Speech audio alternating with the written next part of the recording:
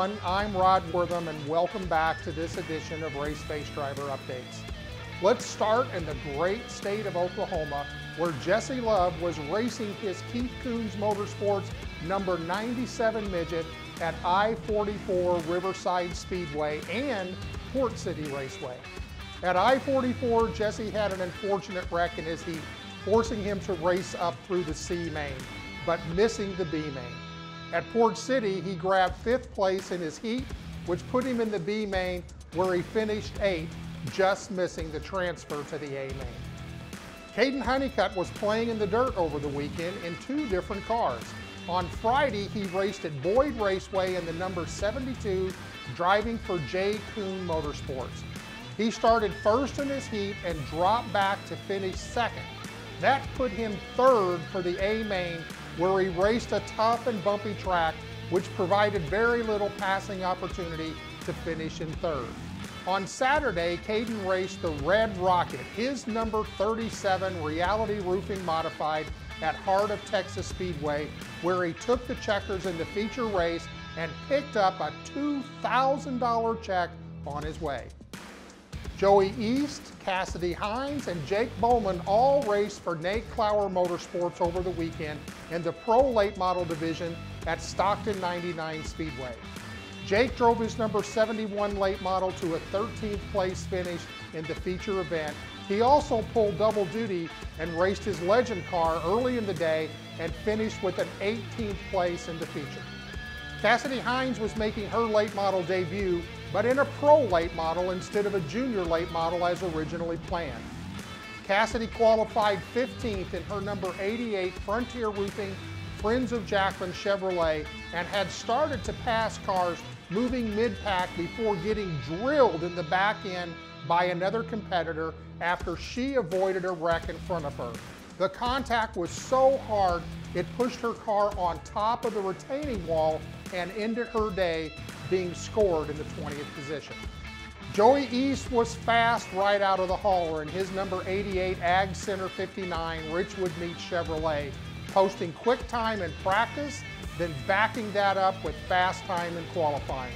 Joey had to start 10th with the invert, but started picking up cars from the drop of the green flag. Joey took the lead on lap 45 and never looked back, holding off SRL champions Jeremy Doss and Cole Moore after several late race restarts due to cautions. This kid is the real deal. Grant Thompson took the trip to Chris Motorsports Park in Cordell, Georgia, looking for his first win at the 3/8 mile track and his 4th start with Kurt Britt Motorsports in the Pro Truck. Grant qualified on the pole and led every lap en route to his 2nd victory of the year. In 4 starts, he has 2 wins, a 2nd, and a 3rd.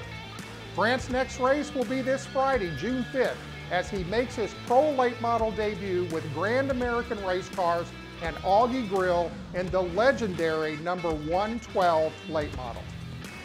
Haley Constance was back at Deming Raceway to run in the 600 Microsprint division. She qualified 3rd out of 24 cars, which gave her a great starting position for her heat race, where she was able to finish 4th. In the A main, Haley drove a great race, notching another top 5 finish with a 5th place.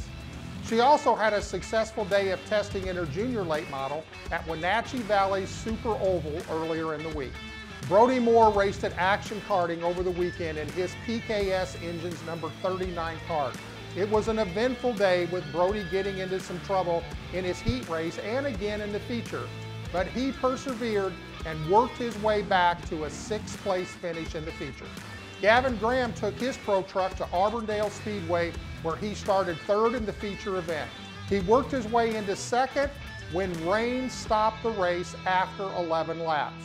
Once the rain had passed, he restarted 2nd and fell back to 4th when he got into a wet spot on the track and spun, sending him to the tail end of the field for the restart.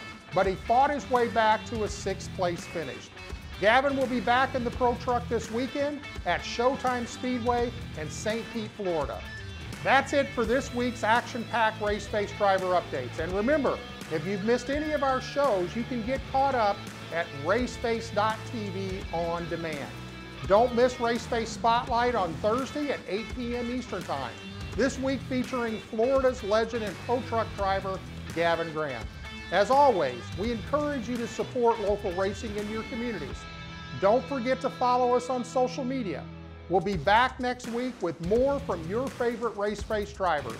So go out there, have a great race week. I'm Rod Wortham. Thanks for watching.